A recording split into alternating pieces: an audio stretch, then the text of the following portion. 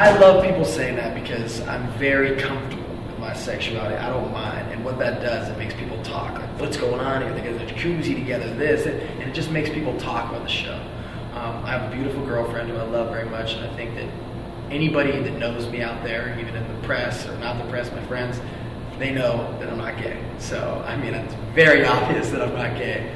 So, I like people saying that. I don't mind. And I like awkward guy moments. Awkward guy moments, I think, are great. I think they're great television. I think they're great, you know, in movies like Superbad, like when they're cuddling on the floor together. You know, it's funny. It makes people laugh, and it makes people question. And I love to make people question.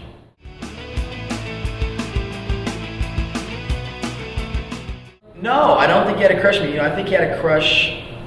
I don't know if it was a crush or what it was, but something with Lauren Conrad. He would never stop bringing up Lauren Conrad. Everything was Lauren Conrad. I think he wanted to have some kind of girlmance with Lauren Conrad, him and her. I don't think he was coming out for a bromance. I think he was coming out for a girlmance.